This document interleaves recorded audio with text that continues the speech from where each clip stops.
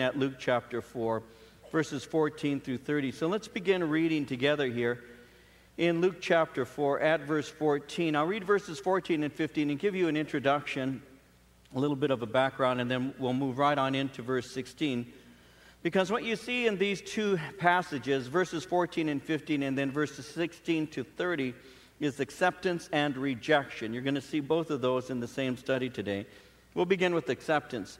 Chapter 4, verses 14 and 15, Luke writes, Jesus returned in the power of the Spirit to Galilee, and news of him went out through all the surrounding region, and he taught in their synagogues, being glorified by all. So it's interesting how that we have four Gospels, because the Gospels actually will supplement for us. They will give to us insights that perhaps we wouldn't have gotten if we had a single gospel.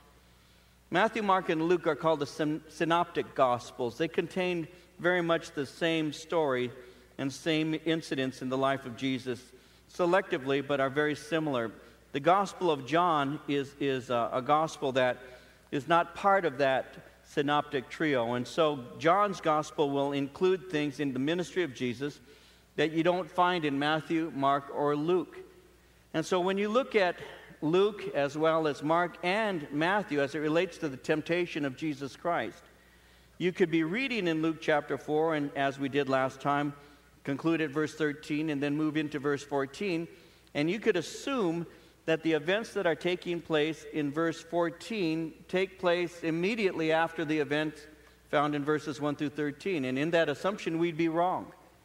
When we look at the Gospel of John, we actually see that the events that are recorded in verse 14 following here in Luke chapter 4 actually transpire about a year later.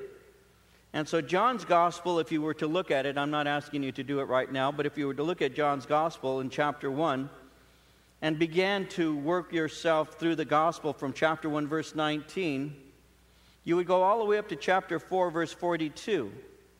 And those are the events that are actually taking place over the course of a year that are omitted for us in the Gospel of Luke. And so when you look at John, you'll see that he records a variety of things, like the first miracle that Jesus performs at a wedding feast there in Cana of Galilee. You'll see him when he goes into the temple for the first time. He actually cleanses the temple twice. And it's recorded in the first time in John chapter 2 when Jesus enters into the temple and cleans it out, and then it occurs the second time at the conclusion of his ministry. But John records the first cleansing of the temple. You see Jesus speaking to a man in John chapter 3 by the name of Nicodemus. That's an event that takes place in between these events here. And you also see John the Baptist as he gives his final testimony concerning Jesus Christ. You see Jesus ministering to a woman at the well in Samaria. So a variety of things are taking place that are not recorded in Luke's Gospel, Mark's Gospel, or Matthew's Gospel, that actually occurred in the Gospel of John. And so when we pick up here in verse 14, you have to give yourself about a year of ministry that isn't being recorded for us in this Gospel. And so what Luke writes in verse 14 is that Jesus returned in the power of the Spirit to Galilee. Now, according to Matthew's Gospel, chapter 4, verse 12, Matthew said, when Jesus heard that John had been put in prison, he departed for Galilee. So we know that John, his cousin, had been imprisoned for confronting Herod. We've already looked at that together, but Herod, the tetrarch, one of the political leaders, had illegally married his brother Philip's wife, and John had been speaking concerning that, and ultimately, because he confronted him concerning his unlawful marriage, he was imprisoned. And we know that in the life of John the Baptist, his imprisonment ultimated in his death, his martyrdom. He was beheaded for preaching. And so it's during this time that Jesus returns to northern Israel to continue his ministry. You see, Jesus was down in the south at this time. When Jesus was baptized and ministering and being tempted, he was in southern Israel, just outside of Jerusalem. But now he's going back up north. He's going into what is called the Galilee. And as he's going up into that region, Jesus is ministering. If you take notes, Mark tells us in chapter 1, verses 14 and 15, after John was put in prison, Jesus came to Galilee preaching the gospel of the kingdom of God and saying, the time is fulfilled and the kingdom of God is at hand. Repent and believe in the gospel. So when Jesus Christ was going up into that region, he began to preach a message that was similar, at least at the beginning, as that of his cousin John's. He began to preach to the people that they are to repent and believe. Now, when you read in the Bible that it speaks concerning repentance, repentance is more than reformation. Sometimes we speak concerning reformation. The person is reformed. He's a reformed alcoholic. He's a reformed drug addict, or whatever he's reformed from. Repentance and reformation are not the same thing. Reformation very often is simply a personal attempt to make yourself better. Repentance is a change of mind. When somebody has a biblical repentance, they actually change the way they look at sin, and they also change the way that they look at righteousness.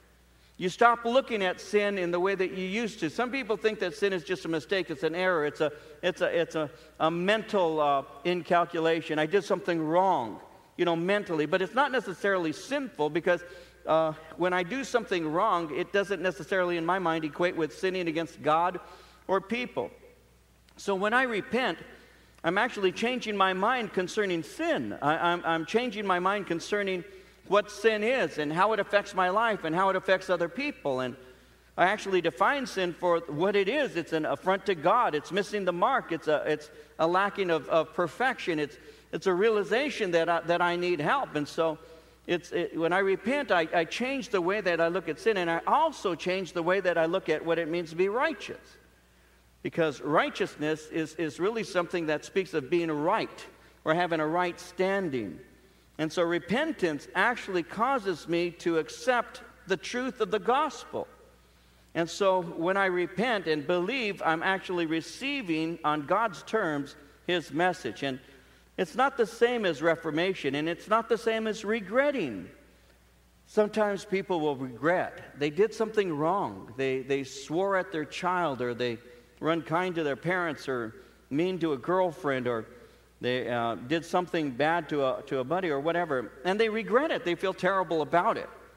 Repentance isn't regretting, because you can regret doing something and do it again later on. There were times that I did things that I regretted, but most of the time I regretted getting caught. It wasn't so much that I regretted what I did. I regretted that somebody found me out, and I felt bad about that, and my conscience was bothered over it, but it wasn't enough to make me change. There's an interesting scripture found in 2 Corinthians in chapter 7. If you take notes, it's found in 2 Corinthians chapter 7, verse 10. And there the Apostle Paul says, godly sorrow brings repentance that leads to salvation and leaves no regret, but worldly sorrow brings death. When you look in the Bible, you have two individuals that both betrayed Christ. You have a man by the name of Judas that we all know. We also know of a man by the name of the Apostle Peter. Both of them basically denied knowing Jesus Christ. Both of them did. Peter, on 3 occasions, said, I don't know the man. Judas sold Jesus out. What's interesting about the two is Judas went out and hanged himself as a result of that, whereas Peter repented, got right with the Lord, and became a mighty messenger of the things of God. Regret and repentance are two different concepts. You can regret doing something. You feel bad about it. But the sorrow of the world leads to death. You die in that situation because you can be depressed. You can be upset about it. And sometimes it even leads to a suicide like Judas's. Whereas repentance is a change of mind. And that's what Jesus was preaching here. Jesus was speaking out and saying it's time to repent and believe God. The kingdom of God is at hand. He said, repent and believe in the message of the gospel. So it's time for God to act in his work of redemption. The king has come. It's time for people to receive him. And so according to verse 14 here in Luke chapter 4, Jesus returned in the power of the Spirit to Galilee, and news of him went out through all the surrounding region. That's because Jesus is going forth through that region preaching his message. It says in verse 15, he taught in their synagogues, being glorified by all. And so he's going through the synagogues there and he's teaching. Now, a synagogue, we are aware of synagogues because we have some in our area here, and there are synagogues throughout the world. But you might be interested in knowing a little bit about what a synagogue is. A synagogue actually began or came into existence about 600 years before Christ. Before then, they didn't need to have these houses or places where they would go and read the Word and have fellowship, because the Jew would go to the temple. But with the exile of the Jews to Babylon came the origination of synagogue worship, because they were miles away from Jerusalem and therefore could not go to the temple, and so they began to have services in a place that eventually was called a synagogue, or a gathering place, or a congregation, a place of congregation. So the temple had become the center of Jewish life. But the fact is, many Jews lived hundreds, even thousands of miles away from Jerusalem. So the synagogue was a place of worship and study, of community, fellowship, and it could be even used as a legal court. And synagogues became very important. Worship was held every Sabbath. Sections of the law and prophets were read. Various prayers, songs, and responses would occur. Sometimes a visiting rabbi or passing dignitary would expound Scripture.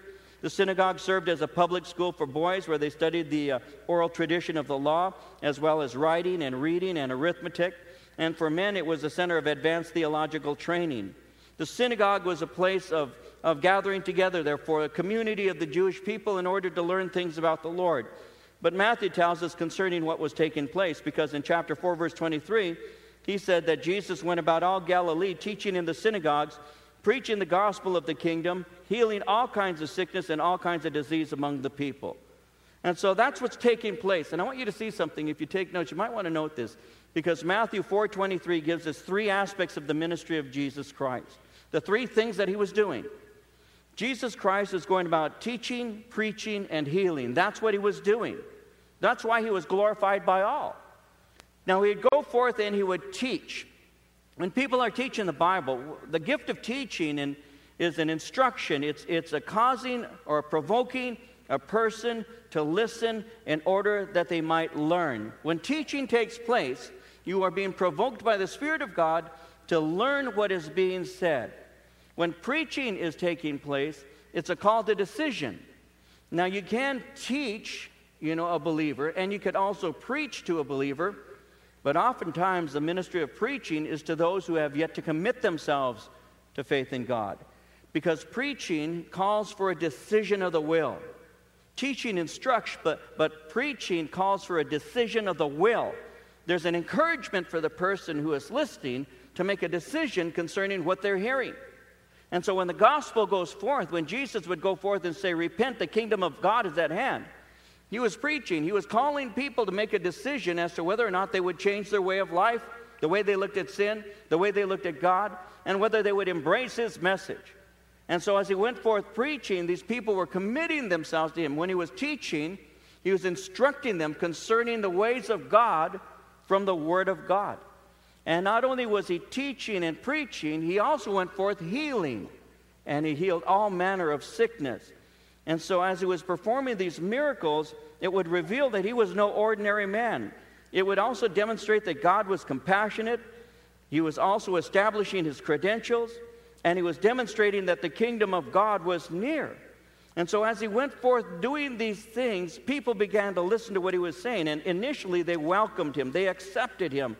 He was glorified by all, is what verse 15 says. And so Jesus, in the beginning of his ministry there that we see in chapter 4, is actually being accepted by people. But now you get the rejection. Notice verse 16. So he came to Nazareth, where he had been brought up. And as his custom was, he went into the synagogue on the Sabbath day and stood up to read. And he was handed the book of the prophet Isaiah.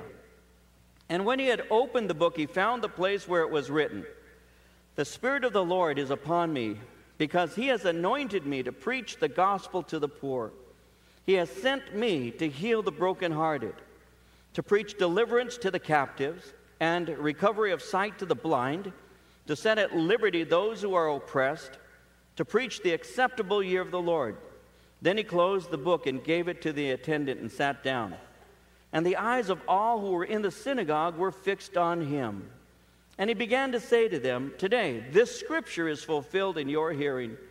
So all bore witness to him and marveled at the gracious words which proceeded out of his mouth. And they said, "Is this not Joseph's son?" And he said to them, "You will surely say this proverb to me, 'Physician, heal yourself. Whatever we have heard done in Capernaum, do also here in your country.'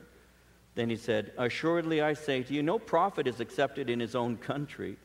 But I tell you truly, many widows were in Israel in the days of Elijah, when the heaven was shut up 3 years and 6 months, and there was a great famine throughout all the land.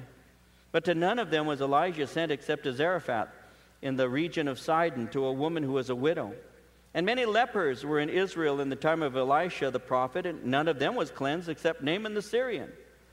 Then all those in the synagogue, when they heard these things, were filled with wrath, and rose up and thrust him out of the city. And they led him to the brow of the hill on which their city was built, that they might throw him down over the cliff. Then, passing through the midst of them, he went his way. A moment ago we saw he was accepted, and now we see him being definitely rejected. He came to Nazareth, the place that he was brought up. So when Jesus was a toddler, he was taken to Egypt for a short time. You remember that. We saw that in Matthew's Gospel, chapter 2. But upon hearing the death of Herod, Joseph had brought Jesus to live in Nazareth. And now he has spent many years there. He probably spent a good, he's 30 years old when his ministry begins, so he probably spent a good 27 years at least in this city. Everybody knew him. He was a homegrown man from Nazareth. They all knew him. And so he's now speaking to friends and neighbors. And that's what's going to make this interesting as we look at that. And so what has happened is he's there in the city that he grew up in, Nazareth, as it says in verse 16. Now notice he says here, "And as his custom was, he went into the synagogue on the Sabbath day and stood up to read." As his custom was, in other words, from his youth up, he had the custom of going to the synagogue. He had congregated there and had been there as a member of that synagogue probably for most of his young life, from the time he was at least 12 years old until he was at least 27 or older, 30 years old. So he's been there, and he's been raised there, and he's in that synagogue. That's his regular habit. Now, during the service, someone would read from a prescribed portion of the law of Moses, the first 5 books of the Bible.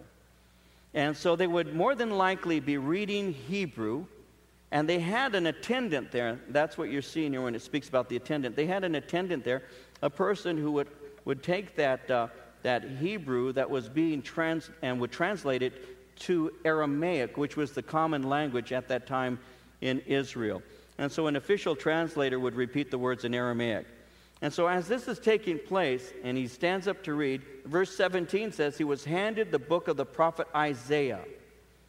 Now, when you go into a synagogue to this day, they have readings. They have their daily kinds of readings and all. If you were raised in the Catholic Church, then you remember that you had a Catholic missal, and there would be prayers, and there would be readings from the gospel, because daily you would have church services and all. If you wanted to go to Mass on a daily basis, you could. And so you had your daily readings, and that's what's taking place here. So the Jews have daily readings. It just so happens in the timing of the Lord that Jesus Christ goes and he's handed the book, a scroll actually. When it says he's handed the book of the prophet, it's really a scroll, and he opens up this scroll. So it says he opened up the book and he found the place where it was written. More than likely, that was the passage for the day that he was reading. And this is what he reads. It's found in Isaiah, what we call Isaiah 61, 1 and 2. "The Spirit of the Lord is upon me, because he's anointed me to preach the gospel to the poor. He has sent me to heal the brokenhearted, to preach deliverance to the captives, and recovery of sight to the blind, to set at liberty those who are oppressed, and to preach the acceptable year of the Lord." Now, what we've done today is I've gotten up here before you, and I've read to you. That's similar to what Jesus Christ did, but you're going to see there's a great difference between what he did and what I'm doing in just a moment. And so there he is, standing. And in his standing, by the way, it indicates that he wants to officiate the rest of the service. That would include reading the portion of the prophets that day and teaching. So as I said a moment ago, Isaiah 61, 1 and 2 is the reading of the day. And now he reads, and as he reads verses 18 and 19, he is actually giving what is called a messianic prophecy. Isaiah 61, 1 and 2 is speaking concerning the coming Messiah. And so as he reads that, Isaiah is describing the ministry of Messiah. And so notice what it says. It says, "The Spirit of the Lord is upon me." When it says that the Spirit of the Lord is upon me, Jesus is saying that I am anointed. Remember with me that Christ speaks of the Messiah or the Mashiach or the anointed one. See, a long time when I was a young boy, I thought Jesus was his first name and Christ was his last name. That's what I thought. And so I thought Christ is, no, it's his title. It's his office, rather. He is Messiah, the anointed one. And so when he's reading out of Isaiah 61, he is first and foremost speaking concerning the Messiah as being anointed. He is the one who is anointed. He is the Lord, and he is the anointed one. Acts 10:38 says, God anointed Jesus of Nazareth with the Holy Spirit and power, who went about doing good and healing all who were oppressed by the devil. God was with him. So one, he is speaking concerning Messiah, who is the anointed one. Now this anointed one has specific ministry, and that is to preach. He's to preach good tidings to certain kinds of people. Notice what he says. The Spirit of the Lord is upon me. He has anointed me to preach the gospel first to the poor. Now, that obviously could speak of those who are literally poor, to go forth and speak to the disenfranchised, which is what Jesus Christ obviously does and still does through the hands of the church, to reach out and to minister to the poor. But it also would speak concerning the spiritually impoverished, because in Matthew, in chapter 5, when Jesus is given the Beatitudes, he says, blessed is the poor in spirit, for theirs is the kingdom of heaven. And when Jesus was speaking there concerning the poor, he spoke of the poor in spirit, because the only way for me to have the riches of God is to recognize the spiritual impoverishment that I experience, because I don't have riches without him. And so when Jesus goes forth to speak to those who are poor, it isn't just the physical and literal poor, but it's those who recognize their spiritual poverty. I can't make it without God. I have a need for forgiveness. I have a need for God's love. I have a need for God's mercy. I have a need for God. I need to recognize that I'm spiritually bankrupt, and without him I won't make it. And so he says here, the Spirit of the Lord is upon me. He has anointed me to preach the gospel to the poor. And second, he has sent me to heal the brokenhearted. A couple of applications. One is the remedy to a broken heart is when it is healed by the Lord Jesus Christ, because he can take the brokenhearted and he can heal them. But it's not just the sad soul that is being spoken of here. It's the person who's broken over their sin. It's the person who mourns over their sin. Like when you got saved, or if you have any kind of testimony that's similar to mine. Because when I got saved, I was mourning over my sin. I was tired of hurting people. I was tired of causing my parents pain. I was tired of being the way I was. And I was actually in that point where I was saying, God, help me, because I keep hurting those I love the most. And I'm tired of being such a disappointment to my dad. I'm tired of being such a heartbreaker to my mom. I'm tired of being so unkind to my sisters. I'm tired of this way of life. And so, one, the Lord Jesus Christ wants to speak to the spiritually impoverished, the people who recognize that they're bankrupt and need him. And two, he wants to minister to the ones who are broken over their sin. You see, in Matthew 5, verse 4, Jesus said, blessed are those who mourn, they shall be comforted. And so he came to speak to those. He also came to speak to the captives. Notice he says to preach deliverance to the captives. A captive is an individual who's been taken by an enemy and has been placed, if you will, in a state of exile.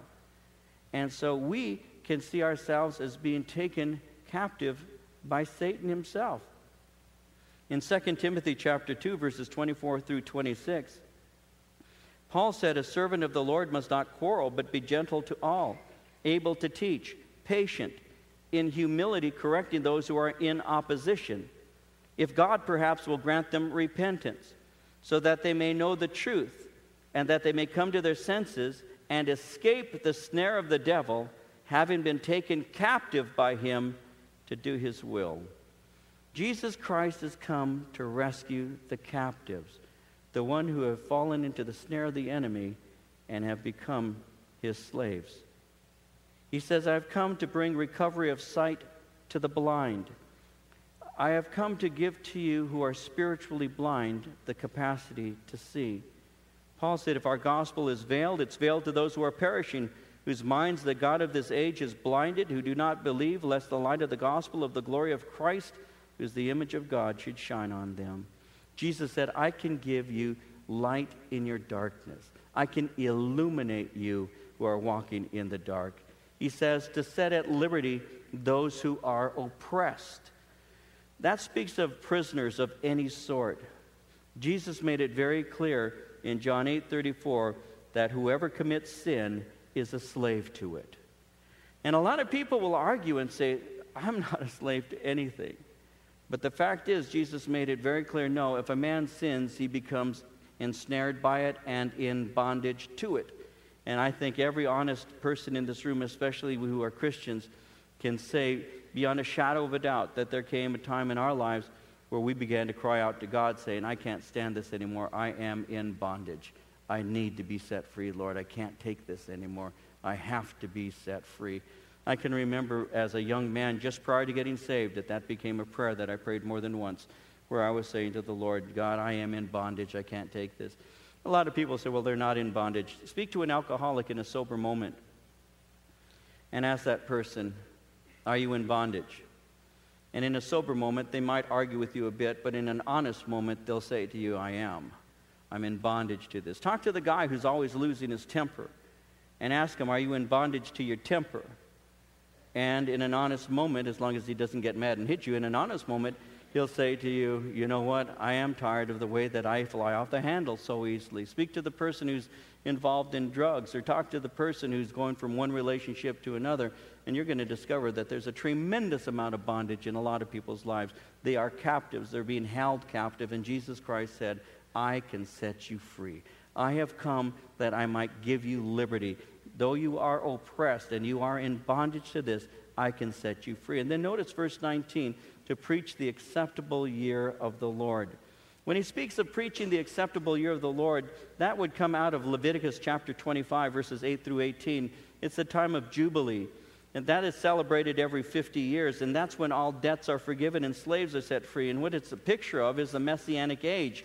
And so what Jesus is basically saying is, I've come to set you free like the Jubilee, except I can set you free completely. And so he's reading this, notice that, and then in verse 20, he closed the book, gave it back to the attendant, and sat down. Now, when a rabbi was going to instruct, he would sit down, which is exactly what Jesus is doing. So not only did he read the passage, but now he is being seated, which tells us that he's about to teach that passage. And so, as he does so, notice in verse 20, the eyes of all who were in the synagogue were fixed on him. So they're watching him very, very closely. He rolls up the scroll, he hands it to the assistant, he seats himself to teach. He's not going to give a speech, he is now giving a teaching. And so the eyes of all in that synagogue, including friends that he had grown up with, are fastened on him. Now think about that for a minute. He is going to be sharing in the synagogue where the neighbors and friends that he had grown up with are going to listen to him speak. Now think for a moment, because Jesus is 30 years old.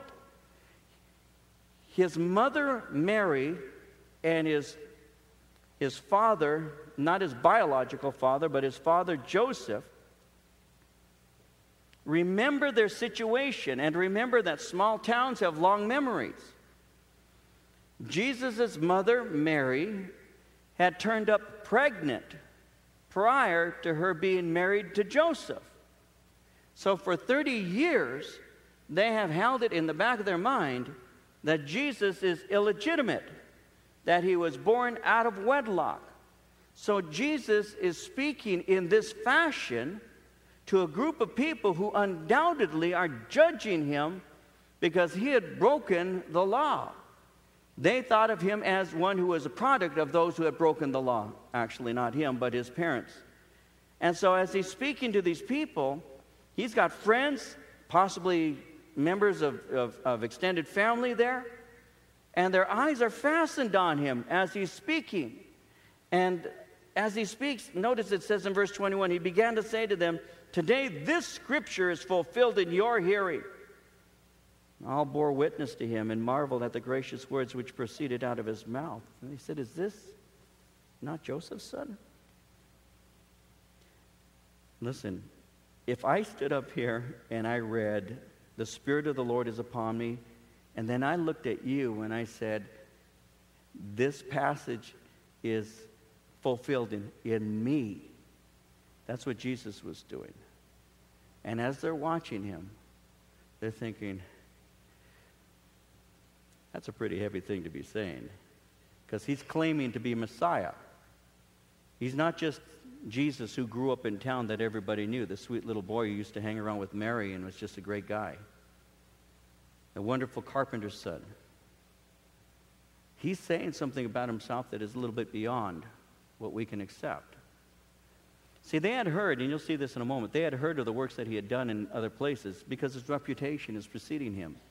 He's been doing works, and people have been hearing about this. Rumors and reports of what Jesus Christ has been doing has already come back to the ears of those in Nazareth. So they've heard these things.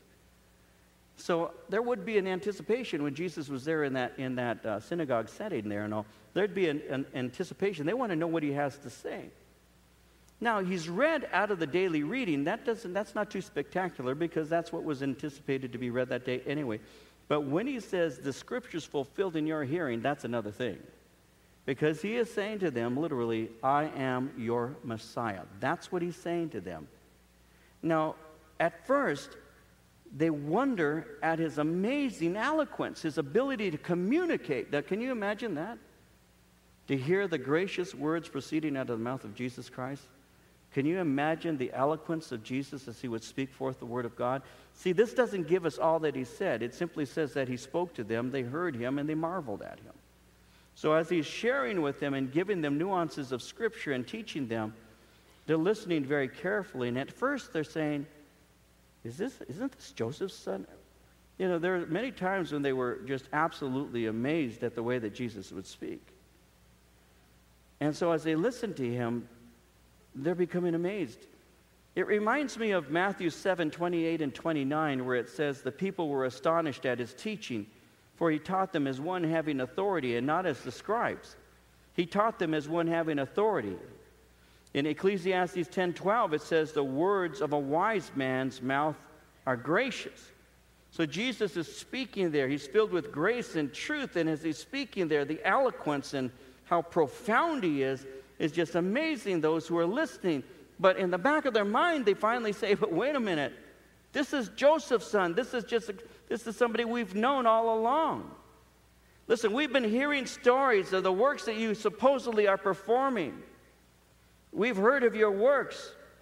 And we can believe that perhaps you are doing some fantastic things. Why not? But when you say you're Messiah, now that's something a bit different. And so Jesus, anticipating that, goes on and says in verse 23, you will surely say this proverb to me, physician, heal yourself. Whatever we have heard done in Capernaum, do also here in your country. But he says, but assuredly I say to you, no prophet is accepted in his own country. Familiarity often brings contempt. Great people are not always recognized by their own family. If you were to ask, at a certain point in their lives, I'm sure, if you were to ask, we'll say, Chuck Smith's kids, Pastor Chuck happens to be somebody that I love very much, and so if you were to ask Jeff or his son Chuck, do you realize that you are Chuck Smith's kids? They would simply say, no, he's just my dad. I mean, you could see that with Franklin Graham and his father, Billy Graham. Do you realize that you're being raised by Billy Graham, Franklin? And Franklin would say, he's daddy. You see him as Billy Graham. I see him as my dad. And I'm telling you, greatness very often is not recognized by those who are closest to you. There's no doubt about that. In John's Gospel, in John chapter 7, it was right around the Feast of the Tabernacles. And Jesus' brothers were speaking to him. It's found in John 7, verses 3 through 5. And John says, his brothers said to him, depart from here and go into Judea, that your disciples also may see the works that you are doing. For no one does anything in secret while he himself seeks to be known openly. If you do these things, show yourself to the world. And then John adds, for even his brothers did not believe in him. Think about that for just a moment. His brothers who were raised in the same house with him had seen a perfect life. Their whole life. Not one time could his brothers ever say that they saw him do anything wrong. Not one time. Now my brother, if you ask my brother, did you ever see David do something wrong? He'd say, how much time do you have? I can tell you a ton of things, from the time he was this to the, and he could because he's my brother. He lived in the house with me. He saw the way I was. Talk to my sisters. They can do the same thing. They can say, are you kidding me? Can you convict me of sin? Oh, absolutely. In a court of law, I could get you hanged. No doubt about it. Because you are a sinner. And see, his own brothers, though, lived in that house. Think about it. Lived in the house with him all of their lives and didn't have a thing that they could ever say that he did wrong. He never lied. He never stole. He never cheated. He always obeyed his mom. He was the perfect child. Probably drove them crazy because he was the perfect kid. And yet, they didn't believe in him. They could live with perfection and still reject it. So, that ought to give some of you some hope when you have friends and family members who haven't embraced Christ, even though you've lived a life before them that is obviously blessed. Because it takes the Holy Spirit to convict somebody of sin, righteousness, and judgment. All I can do is live for Christ and hope that God uses that in the life of somebody else. And so that's what's taking place. They're listening to him. They're amazed at his gracious words. But immediately they're saying, wait a minute, this is Joseph's son. Well, anticipating that, that's why he says, you'll surely say this proverb to me, physician, heal yourself. Whatever we heard done in Capernaum, do also here in your country. Assuredly I say to you, no prophet is accepted in his own country. Now notice the term your country and his own country. He now illustrates that in verse 25. I tell you truly, many widows were in Israel in the days of Elisha, when the heaven was shut up 3 years and 6 months, and there was a great famine throughout all the land. But to none of them was Elijah sent except to Zarephath in the region of Sidon, which is up in Lebanon, to a woman who was a widow. And many lepers were in Israel in the time of Elisha the prophet, and none of them was cleansed except Naaman the Syrian. And so what is he saying? He's saying this. He's saying, listen, you may think that you have privileges because I come from this town.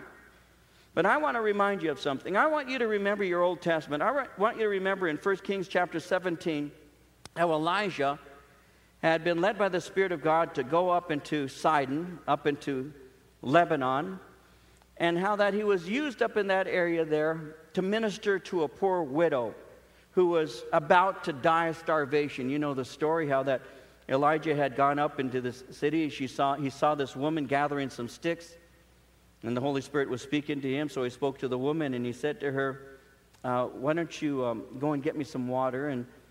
And she comes back with a cup of water, and she gives it to the prophet Elijah, and he says, would you go and make me a little cake? I'm hungry. And she says, well, I was about to make the meal that we have. There's been a famine because there's been no rain, and I was about to go and fix our final meal for my son and for me, and we were going to eat it, and that was it. We're going to die. And so Elijah says to her, you won't die. Go and make the meal.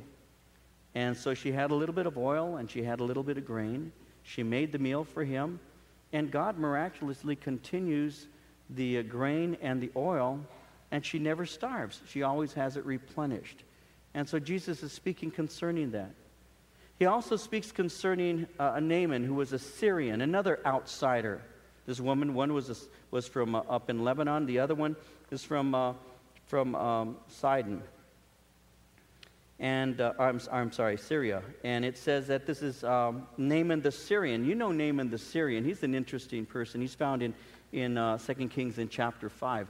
Naaman was a general in the army. He was a mighty man of valor and very respected. And Naaman had a little servant who was actually Jewish. Naaman was a mighty man of valor, greatly respected, but the Bible says, but he was a leper. Now, he must have been a very kind man because his servant said to him, there is a man in Israel who can heal your leprosy. Now, you need to understand something. Leprosy was a great plague. It was something that was to be feared, and people wanted nothing to do with lepers. And in the Old Testament, when it related to the Jews, leprosy is a type of sin because it separates you. A leper is dulled because it would affect his nerves so that he couldn't feel any longer, and that's what sin does. And piece by piece, he would actually rot and ultimately die. Couldn't feel any pain. And as a result of that, God said that a leper was not to live amongst the people, but was to be separated. And again, sin makes separation between God and man, and also separates man from other men and all. So it's a great emblem of sin in the Old Testament. Well, Naaman was a Syrian. So this servant says to him, there's a man in Israel who can heal you. Why don't you go and see? And so, to condense the story, he goes and sends word to Elisha that he is there. Elisha doesn't even come out to speak to him. Now, this is a great guy who's used to having people kowtow to him, but Elisha says, go tell him to go into the Jordan River and go into the water 7 times, and when he comes out the 7th time, his skin will be as fresh as a newborn baby. So go tell him to do that. Oh, Naaman gets absolutely upset when he says, they say, well, go and take a dip in the Jordan. He says, are you kidding me? We've got more beautiful rivers in Syria than this. You've got to be kidding, climbing that muddy little stream there when I have these magnificent rivers that why do I have to come here and do something as stupid as that? And he was angry and wanted to leave. But the servant said, listen, if he had told you to do something great, would you not have done it? Why not do the inconsequential, the small thing, and see what happens? And so there he goes. He takes his clothes off. He humbles himself. He climbs into the Jordan. And you got to picture this. He did it 7 times. He steps in the first time he comes out. His skin is still all leprous, and climbs in the 2nd time, and climbs in the 3rd time, 4th time, the 5th time, the 6th time, and then climbs in the 7th. And when he comes out, his skin is absolutely perfectly redone like a newborn baby's. And Jesus is speaking about this, and he's saying, listen, there were lepers in Israel, and there were widows in Israel. So before you start thinking that you have special privileges just because I'm from Nazareth, I want you to know that God's grace goes beyond the borders of a single town, that God is capable of reaching beyond that. And because of that, these non-Jewish people believed, trusted, and were saved. Now that got them absolutely upset because the Jews didn't believe that should be done. So notice what happens in verse 28. It says, all those in the synagogue, when they heard these things, were filled with wrath and rose up and thrust him out of the city. And they led him to the brow of the hill on which their city was built, that they might throw him down the cliff. Then passing through the midst of them, he went his way. They tried to kill him. They wanted to kill him. They were so angry. We're not worse than lepers, and we're more worthy than widows. How dare you speak to us like that? Now, do you remember in verse 13 of the same chapter, do you remember how it said, when the devil had ended every temptation, he departed from him until an opportune time? This was another opportune time. He wanted to get Jesus killed. That's what he wanted to do. And so he wanted them to cast Jesus down from the brow of this hill in order that he might die. So he found another moment to try and do something, but again, he failed. The Lord Jesus had a perfect time that would be eventually found, and that would be on the cross. But the fact is you're seeing here a rejection of Messiah. They didn't want to receive Jesus as he is. They didn't like the idea that Jesus was different than what they had thought. They most certainly didn't want to accept the fact that he was their Messiah, because they couldn't get past the fact that he was a person that had grown up in the same town with them.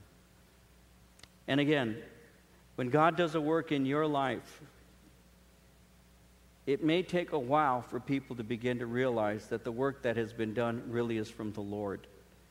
And your mom and your dad, they may be the kind of people who they just know you. I remember when my brother Frank, when I got saved and started sharing with my family, my brother Frank, he said, David, he said, I know you. It's just another fad. It's going to be something that you are part of for a while, and then it fades away. I know. And so he watched me. My brother watched me. He watched me for about 3 years. to see if I would go back to the world, to go back to the way that I used to be. He watched me closely because family does that. But the fact is, I never went back. And as a result of that, my brother got saved because he watched, he saw, he knew, and then he saw the transformation. And so it's true. Your family sometimes at first may not respect you, like Jesus said. No prophet is accepted in his own country. They might see you and they might say, no, this is just a phase. This is something you're going through. But it's one of those things that after time, and it may take years for some, after some time they'll see, you know what, you really were changed. And over all of that time, you have had the opportunity to sow seeds into their life. And then who knows, perhaps one day they might get saved. That's why we see that happen like on Easters and Christmas, when you invite your friends and family to church. And they finally say, I'll go with you and see what's going on over there. And they come and they listen. And they walk away and they say, well, it wasn't as scary as I thought. You know, that cult's not as scary as I thought it would be. You know, it's actually okay. I can see why you believe the way that you do. And sometimes, I've seen it so many times, sometimes they'll hear the message and they'll say, so this is the explanation for the change in your behavior. It's all about God. It's all about Jesus, isn't it? And you say, absolutely. It's all about him. Some people accept him and others reject him. I just want to be that one who accepts him. But those are your two options, acceptance or rejection.